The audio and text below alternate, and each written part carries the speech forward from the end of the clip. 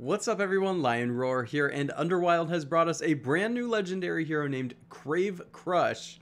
So of course we're going to review him, talk about him, and decide whether or not he's worth summoning for. Let's dive in.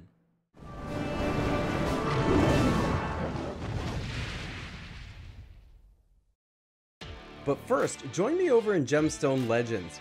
It's a fantastic match 3 RPG game, and it's players that get in early on games like this that are at the biggest advantage. Not only will you help the channel out by using the link in the description of this video, but you're going to get a free epic hero named Moralia along with a bunch of gold, gems, and potions. After you download the game, you'll have access to events which will get you even more amazing heroes and loot.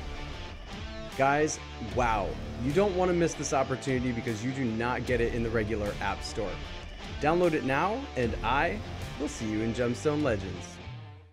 Alright, so KRAVEKRUSH is a 5-star fire hero of the Barbarian class, which is okay.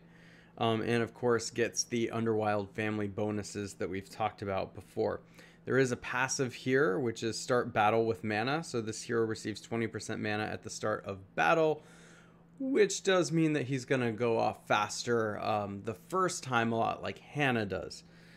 He's got 786 attack, which is pretty high, 776 defense, which is definitely high, and 1409 HP, which is also pretty high. So this is a tough guy that hits hard. Inevitable Demise is the special. It is at average speed, so of course, you know, with the passive, he is going to go off faster, so just remember that. But all enemies can't revive their allies or themselves for 5 turns. All enemies can't receive status effects that would resurrect them for 5 turns. So of course, he's an anti-resurrection hero, a resurrection hate hero, in other words. And then he deals 430% damage to the target and minor damage to nearby enemies. Now that's a lot of damage to deal to a target and nearby enemies. So that's pretty fantastic from a damage standpoint. Otherwise, you know, this isn't a guy you're really going to put on defense, or people just won't bring the resurrection heroes against it.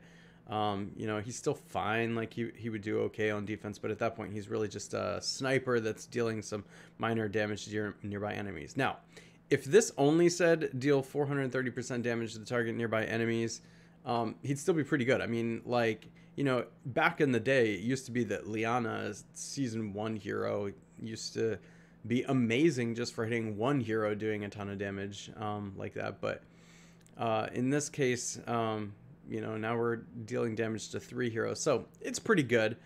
The fact that this can be a toolbox hero now too, where you can take it against like Mother North or Albrecht or Heimdall and make sure that nobody else revives, is a pretty good tool to have. So you're going to be dealing damage and making sure that the enemies stay dead, in other words. So pretty good offensive hero, a little bit of a niche special, but does deal a lot of damage. So for that reason, I'm going to give KRAVEKRUSH a B, because I think at his worst, he's going to be pretty good.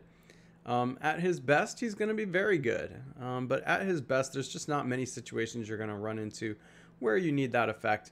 But there will be enough of those situations. It's just mostly going to be on offense. You certainly don't need it against the Titan. You know, very fast wars and tournaments, I think, are where you're going to see him a lot on offense. You know, of course, if you're fighting legendary heroes and things like that. But yeah, he does have a good bit of use just all around, even if you don't need to use the effect to prevent heroes from reviving. So, you know, just remember that if he's one of your few heroes you get that's a 5-star red hero, you'll use him a lot. If you're somebody who has a loaded roster already, well, you know, he'll probably be used sometimes. It just kind of depends what else you have. All right, well, let me know in the comments what you think. If you enjoy videos like this, make sure to like, subscribe, and hit the bell notification so you know when I drop new videos or go live, and I will catch you in the next one.